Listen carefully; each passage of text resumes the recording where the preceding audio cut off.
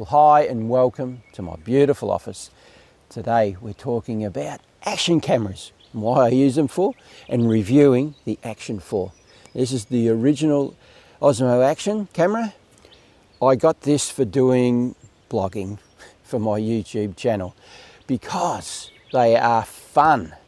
We're not setting them up like we are with our professional cameras. For me anyway, filming wildlife, I have to get the best detail and the most out of them. But for when I'm going on adventures and I take you with me, the action cameras are the best way to go. Now, because I only have to set them up a little bit, so it's set and forget how I like the image to be, and then that's it for the rest of its life. It just stays that way. So that means when I'm out on the trails and I want lots of B-roll, I'll do it because it's fun, quick, simple. Put it down on the ground or inside a log, up in a tree, wherever it is. It only takes a couple of seconds. So I'm more keen to use it and have much more B-roll for a much better video. So that's why I have them for.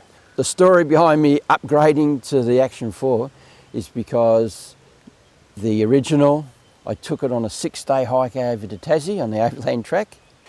On about the 3rd day, I jumped into a creek to have a wash. Freezing cold water, it was beautiful on a hot day. I used it in the water and under the water. But when I was returning to the campsite, I put it in my pocket. So steam built up on the inside of the lens and it just won't go away. So as soon as it gets to a certain type of humidity, it starts to appear. And also I'm seeing some effect with this on the colour of the image as well. So something's happening to the sensor. I don't know really what's going on, but anyway, I had to upgrade. Now I do not like the 2 and the 3rd version of the Osmo Action camera. As soon as I saw the Action 4 come out and I listened to all the reviews and waited for the hype to die down, I thought, yeah, this will do me.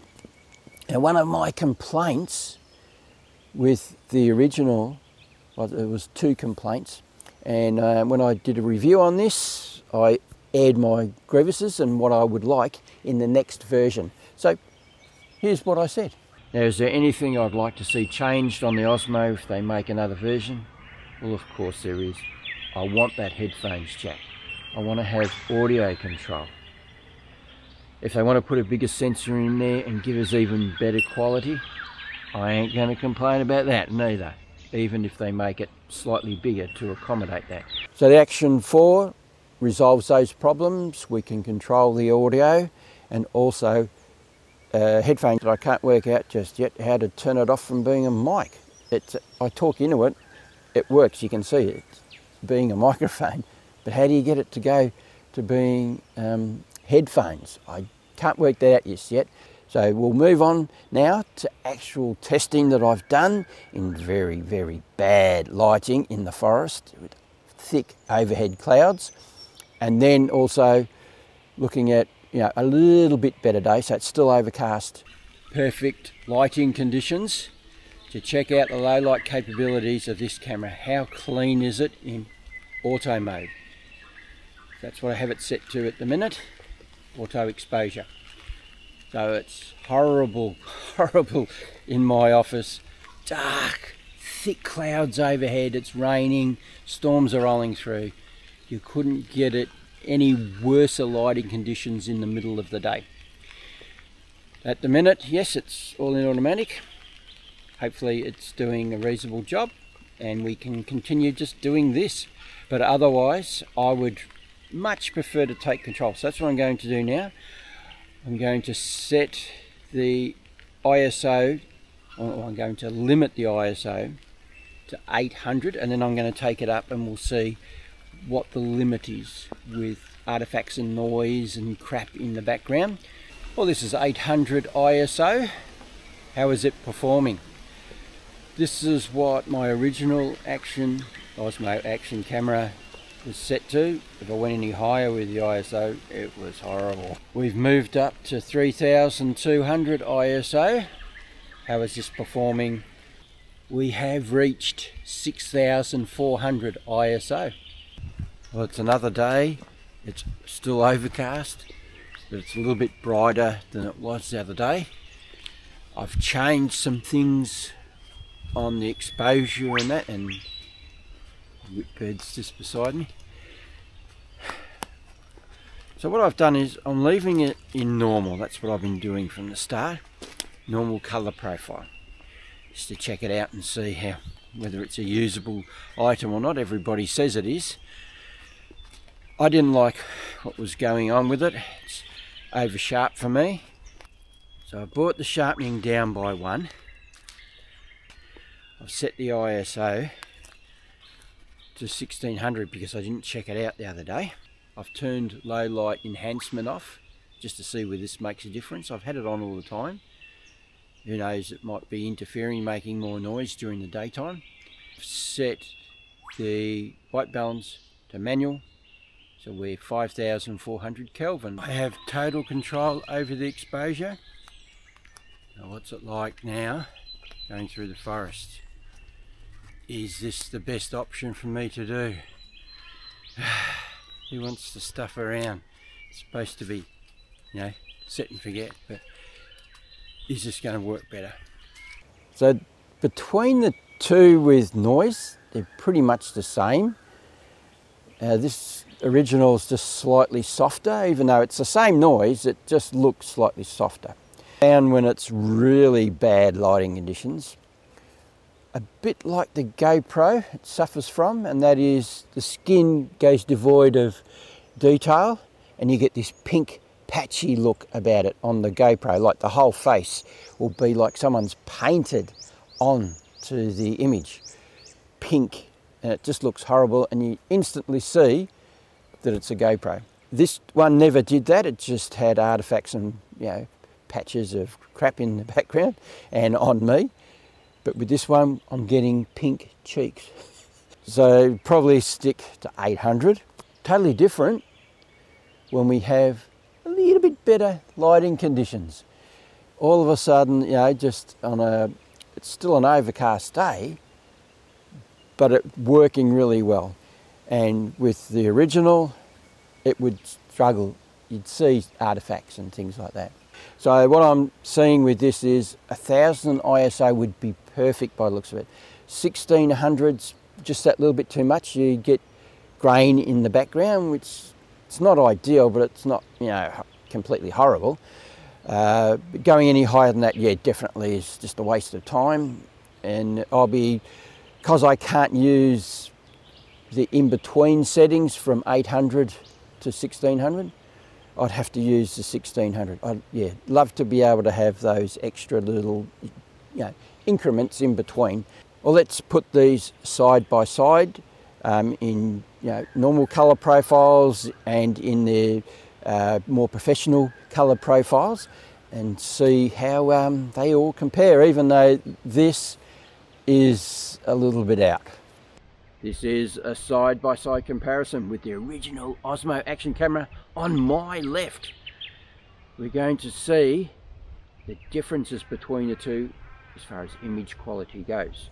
Now they are set up totally different than each other as far as exposure, colour profiles, all those things, and I'll put them up here, how I have them set up. But I just want to know the differences between the two as far as image quality goes. Just point out something that I'm seeing now that I've for the first time put them side by side. The monitors are different as well.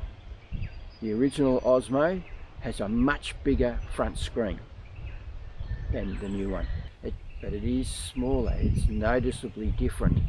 So they're both the same now, so both in standard, so that means colour, sharpening, everything's been added in camera rather than me mucking around.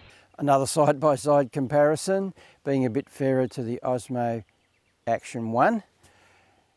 Using the EV, I've gone minus 1.7. So just seeing the difference between the two. Yeah, looking at the dynamic range side of it as well, I guess, how much of my forehead is blowing out or not blowing out. In standard mode. And I'm also checking out the lavalier kit now that I have the proper dongle for it. It's working now, and we're just checking out the audio levels. Another quick side-by-side comparison, the original with semi-D-like picture profile and the 4 with the new version of that, which is D-Log M. Another test in bad lighting conditions with both cameras, both cameras side by side. This is just really checking out what my skin looks like with both cameras in the same setting, and that is standard. I have reasonable lighting at the minute. This is how I film at nesting box number 2. Let's check out the quality with a normal colour profile. Well, the sun's come back out, so we can test out the D-Log picture profile.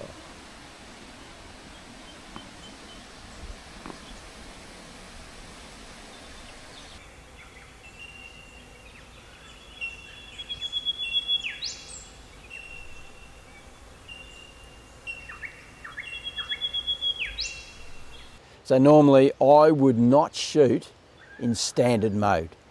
With the original Osmo, it just didn't look very good. So D-Semi-like was how I used to use this camera. Going into Premiere Pro to make my videos, I already had colour profiles there ready to go, so it was just quick and efficient, just drop them on. But with this, I can't do that because my version of Premiere Pro doesn't have the codecs for this. So you go from H.264 to H.265 if you move away from standard. So also if you're doing slow motion, any other things like that, you go to H.265. So I can't use that. I can convert them and make them you know, still the same quality with the 10-bit and everything with the converter I have on my computer. But that's an extra step I don't want. These are supposed to be fun, non-fuss. But standard mode is really good and helps me to stay lazy and be quick and efficient when I'm editing. So I'm keeping it in standard mode unless, you know, the situation calls for me to take total control of everything on the camera. But normally that's the way it's going to be. Standard for this one. When I'm giving this to my grandchildren, which I have been doing, then they can really go for it now. I don't care what they do with it. Yeah, semi-D-like, great it later on, it's easy. Let's test out the zoom capabilities of the Action 4. This is normal, and we'll zoom in to 1.5 and all the way to 2 times. Now I'm doing this in real time, which is good, that we can access tools as we go along while we're still recording. Unfortunately, when we're zooming in, we're losing picture quality. We start to see the imperfections of the camera. So it's not a good thing to do, zooming in it. The picture just gets less sharp and you see the artifacts, you see the problems. Let's have a look at the Action 4 with taking photographs. It's not something I'd ever do with this one, but would this be a viable option for a quick snap if I wanted to use it for when I'm just, you know, talking to the camera, going on adventures?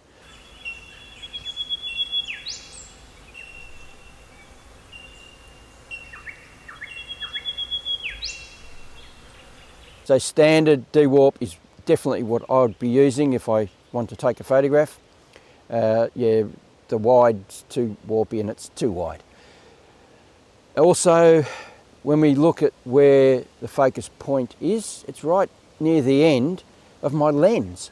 Quite sharp from where you turn the lens, so from the black rubber at the end to the end, it's quite sharp, and then it deteriorates through. So let's have a look at using the zoom tool with photographing.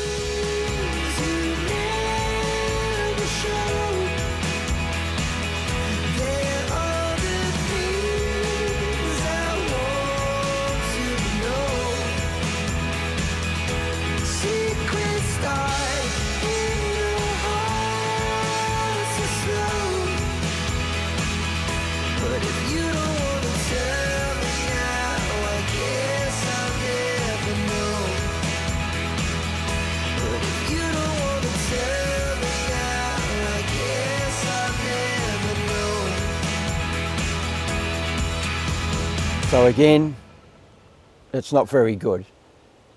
We lose detail, and you can see the faults of the camera. Yeah, just only focusing near the end of the lens and the subject that's right in the background. Yeah, it's definitely not sharp. So yeah, zooming, not an option for me. Voice command on the original was 90% really good. The other 10%, it'd ignore me, wouldn't work. Certainly really handy in certain types of conditions, especially like when it come out in freezing cold and you got gloves on. Rather than take them off and try and press the button, just talk to the camera and it'll do what you want. With the new one, with the small rig cage on that I have, it won't work. I take it off and I can get it to work sometimes. Yeah, it's just not as good as this, and I've had a look through the menus and everything trying to find out what's going on, and it's nothing else there for me to do. So voice command, you can't rely on it at all. I can't get it to work properly, especially with this cage on. Just testing out the Action 4 on the water in my inflatable canoe, seeing how good it is with stabilisation. The bracket that I've made for the original, it's a lot lighter, and with the small rig cage on, I had to use it. It's heavier, so that my bracket's just wobbling around a bit. So is that causing a jello effect? We will find out. But just generally doing this, hopefully it's really good. Now I'm in standard de-warp mode. That gives me a 14mm lens equivalent, where the Action 4, crazy. The original Osmo is about 18, 19, something like that. And because I have to have the bracket up close to me so I can press the buttons and do things with the camera, it's got to be up close, just in reach. You're seeing less of the boat, but now we should be seeing a hell of a lot more, that is for sure. Much better distance away for blogging while I'm in my canoe. Now, voice commands. I updated the latest firmware and things have changed. I now have 3 things that it'll listen to me, and I'll put them up here because I won't say them because it'll do it. So with the first one, it's pretty instant. You don't have to tell it twice. But we've taken those. Might have to yell at it a couple of times before it gets going. That one, it's, once or twice. So it's getting better. It's good for the canoe. I don't have to continuously reach out to the camera anymore to get it to do that. So yeah, it's good now. It's good. So yeah, I think that's all I've got to say for the minute. Osmo, stop recording. Stop recording. Now, what are my gripes with the camera? Well, the only one I could really be, picky on is the buttons are so hard. It's just a pain. Constantly, because of the voice command, I can't use it. Having to press that really hard button, and the same on the side. Friggin' annoying. So that's my big gripe. And when it comes to audio, this has been pretty good. I bought a little dongle thing that goes on the side, and all the things that I've bought all have worked with it fine. And when it came to this one, you had to buy this extra little adapter so that we could use 3.5 jacks, because most of my stuff has them fittings. So that's the little mini mic from Rode. So when it came to this one, oh man, what a lot of faffing around. Dongle thing that fitted on the side of here, or adapter, they're not compatible. So I saw that we had to buy one of these connectors so we could go to that 3.5 jack. Ran into a problem. I saw one online that suited me, bought it, nothing would work. None of my microphones would work on it. I looked online, one of the videos said that you have to buy the right lead. If you don't get the right one, it won't work. I looked at what I had and what he had. It's the same brand, but this is K7, the one that I have. Maybe I'm going to waste some more money here, but maybe it's because it's the wrong type of unit, even though it's identical looking to this. So I bought K4 version of it, like he had. Yeah, everything works with the microphones that I have. So what are my final thoughts on the Action 4?